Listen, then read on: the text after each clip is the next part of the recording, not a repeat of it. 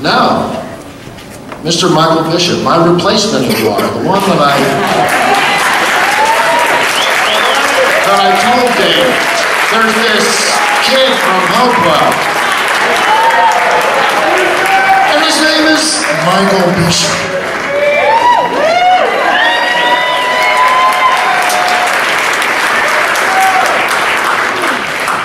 Man. Bopst, good God. My name is Michael Bishop. Yes. April Fools! Oh, yeah.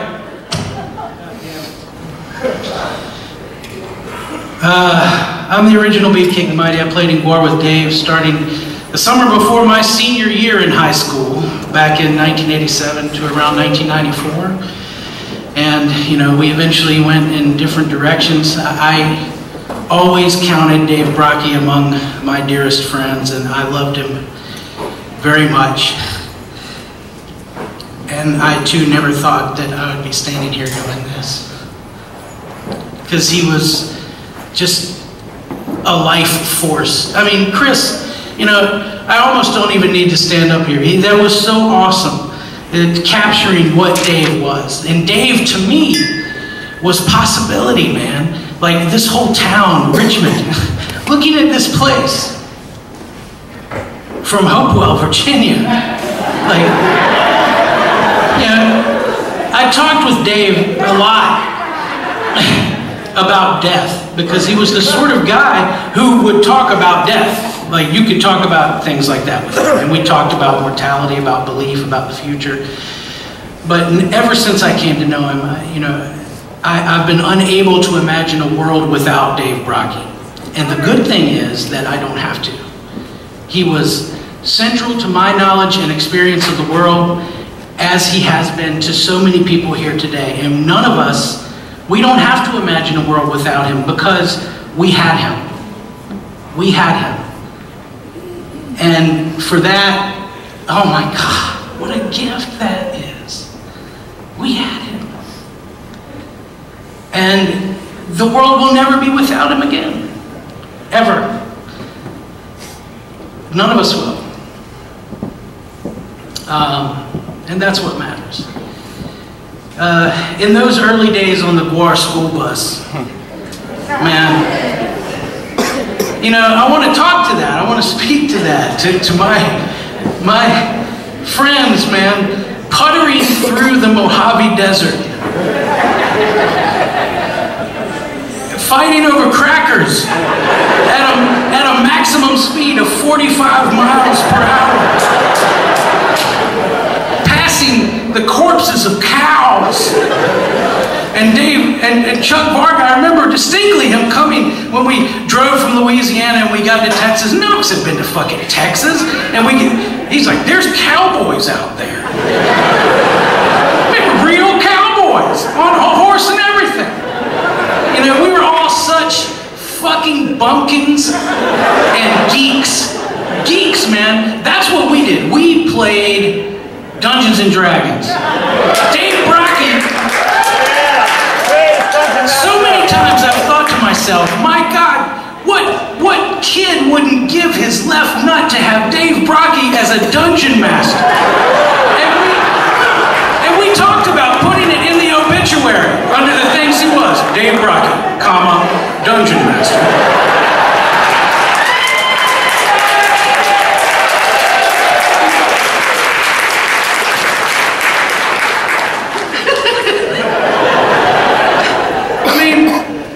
So there we are, we're like hurtling through the night, you know, and to drive the bus, you were Captain Kirk. That's what geeks we were.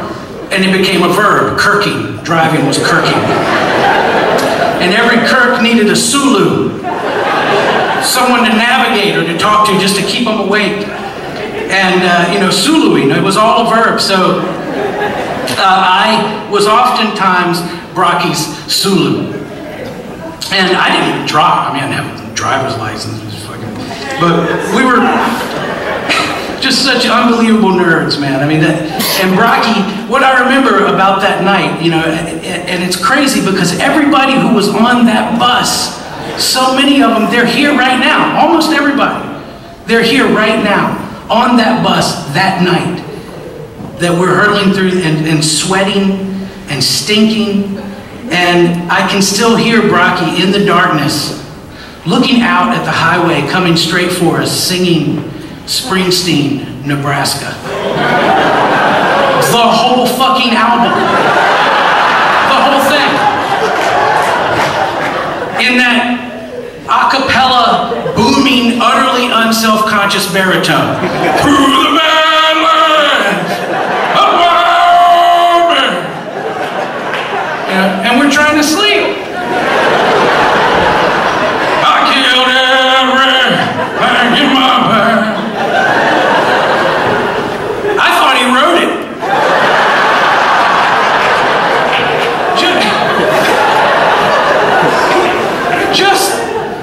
Just that moment, those questions, they were here.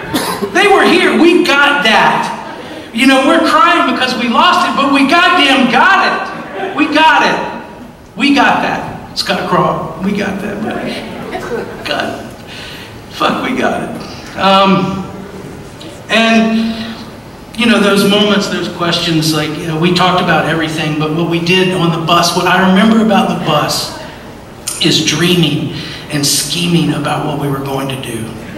And the people who are here today, you know what I'm talking about. I've tried to explain this again and again. I've never been able to explain it to anybody.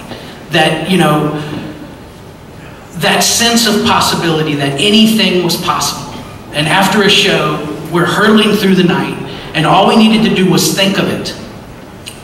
I've seen in articles Dave tries to describe this. I've read him struggling with it. Spitballing, he called it. Holding up a mirror, a funhouse mirror to the world. And I guess that's right, you know, just throwing out ideas. And the craziest thing of all was that they came true because of the people here in this room. They came true. You know, yes, let's have a giant ass that shoots out oatmeal turds. Do it. It's a green light. Go. So, you know, I mean, it's real. You know that I'm not making that shit up. And I'm an academic now. I have to try to explain to people this shit. Can't do that. I gave up. One look, I live in fear of the day that they just read the lyrics to one song. I'm fired. So, you know, but man, he showed me through example that whatever I wanted to be, it was in my power to realize it. That's what Dave showed. And he was our leader. There is no question about that. He was our leader. And he was a very good one. He did it under duress, the good times and the bad. He was a motivator. You know, it sounds so trite to say it, but it's just true what he's saying, that what Chris was saying. He was a motivator of men. And he saved me. You know, that's what I'm trying to say, is that he taught me that it's not that I had this chance, that I was obligated to realize my potential. That it was my duty, that it was expected of me. And you know, man, that's the kind of thing you say about a fucking drill sergeant at a military school, you know? Oh, he did that, he made a man out of me. But you know, he fucking did. And he did it fun. You don't notice when you're being made a man of by a clown like that. You don't notice it. So, you know, to me, I remember distinctly him saying, like, you know, so did you graduate? This summer, your ass is mine. And, you know, Brockie, he was a big deal to me. I mean, coming from where I came from, this fat, tearful, little aspiring punk rocker and bass player and Hopewell, all I had was hope, just desire. And I needed direction. And you know, Dave's band, that's the other thing I want people to understand, that, you know, I mean, things were different, information was different. Death Piggy, to me, I recognized it the moment I saw it. I saw something that I could relate to, something that I could have, that I could do. I saw a way out. In my particular punk rock conversion narrative, Death Piggy and Dave Brockie himself, they were huge. I mean, those names, it's not like I made any distinction between Black Flag, Circle Jerks, Dead Kennedys, Death Piggy. You know, it was all the same to me. I mean, and the sound of that music, it sounded like anything was permissible, like rules were suspended. And, you know, I want to talk about music just for a minute because, and Dave's contribution, right? His mastery of the absurd. Even then, in Death Piggy, he was building a sort of world. And it sounded like a world that I wanted to live in. Bathtubs in space. Boners. Whipping around the bed. You know, and hope, I mean, it all just seemed like, you know, beyond me from this mysterious world outside of my life. And when I got a chance to join it, I'll never forget it. How I stood with Dave right over here, right down here, man, at that point where there's a place in the triangle right by the dairy where there's like this weird triangle street. And I just remember this feeling washing over me that my life was never going to be the same again. And the guy who was next to me was Dave Brockie, you know?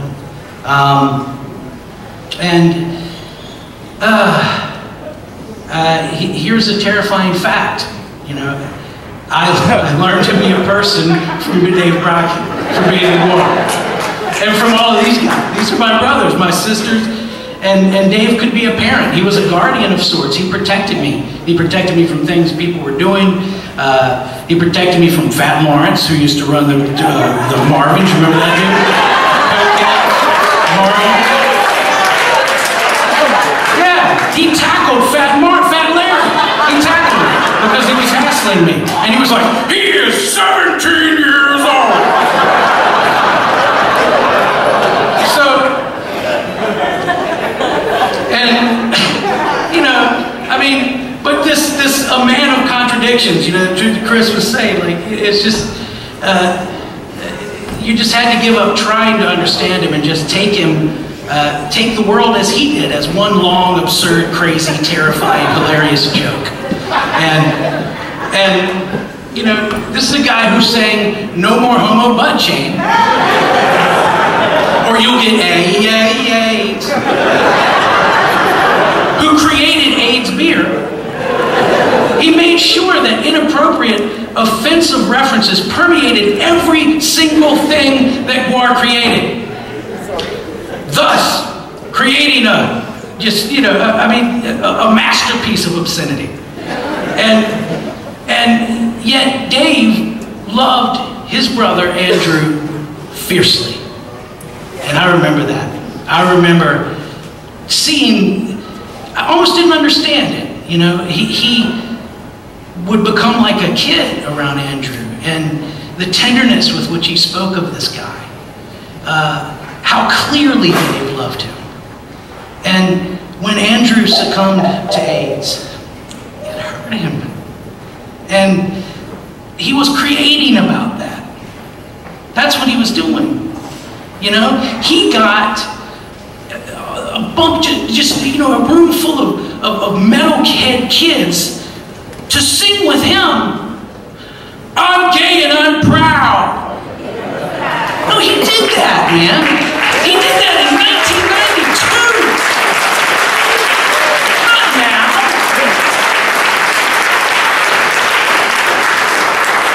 The Funhouse Mirror, man. You know, in a time when people were ignoring that disease, characterizing it as a gay thing, Dave Brockie was talking about it. Gwar was talking about it. And we did it our way, in a way that might have ruffled some feathers, but we did it. And, you know, so, you know, I'm so proud, man, all the time of that. I'm proud of all of it.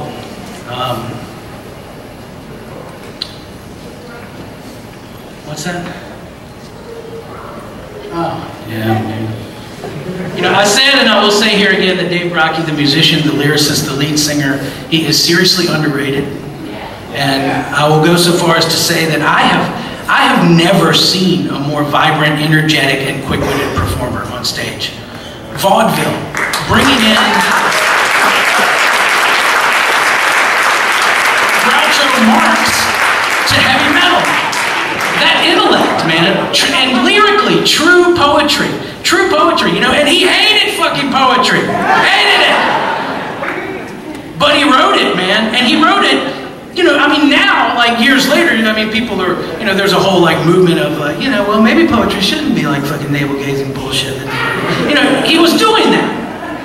And, you know, his voice, you know, he was a first-rate poet, and like I said, a past master of obscenity, and he used that to create meaning. He wrote so clearly and sang so passionately. His voice just so utterly unique. He brought to heavy metal music true poetry, true depth of feeling, and a broad knowledge, a very far-ranging intellect about history, about art. I can say, and this is, he was a genius. He really was. He was a genius. Without question. And as a singer, the timbre of his voice, which is just, I mean, I can't replicate it, like, you know, but when we went to the Grammys the first time, I remember that we saw him the first time. So many, I don't even remember what year it was. We saw Patrick Stewart in the Shriners Auditorium. We were in costume, Patrick Stewart. It was up on a balcony like this, looking out over, and you know, I mean, it's LA, right? You know, you see famous people, and everybody's like, oh yeah, that's my daughter. No, she's always here. It's cool. Brockie. John Luke Picard. As I live and breathe.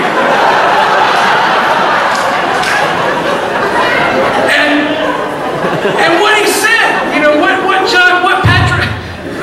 this guy said, like, he laughed out loud. You know, he's like, ha! And he goes, someone should do Shakespeare.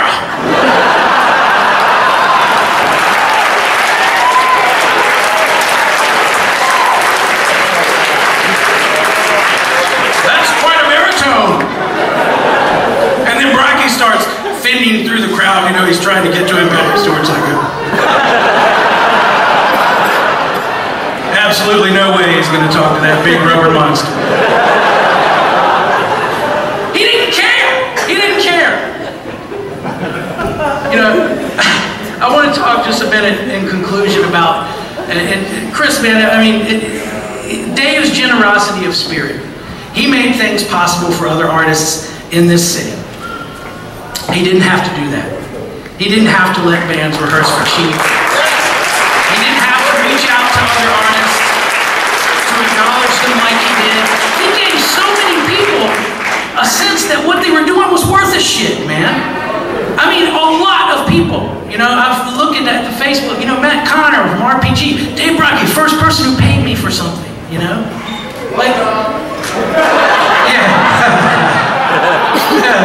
yeah. Jeez. But, you know, if you were trying to create, if you were trying to do something, he'd help you out. Chris has said that, and I agree. But without hesitation. I mean, he didn't even think about it. It just wasn't even an issue. So, Dave Brockie, you miserable fuck. I love you. And, you know, finally I want to say, just something about, you know, Chris said the other day that other than his own dick, the dick that he's seen more than any other dick is Dave Brockie's dick. And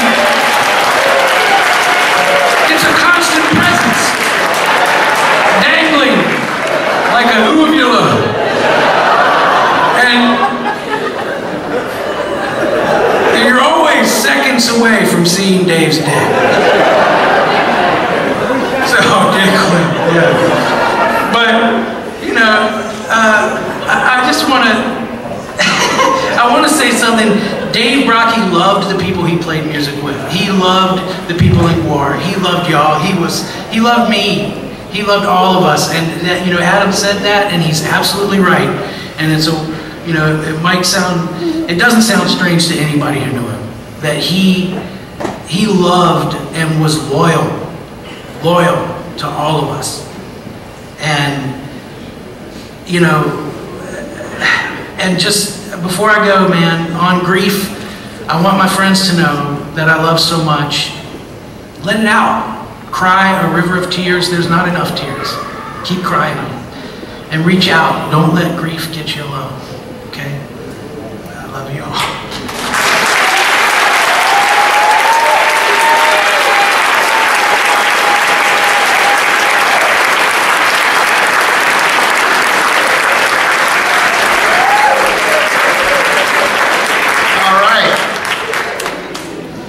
We're going to see a video montage of Dave Brockie's. Here it is.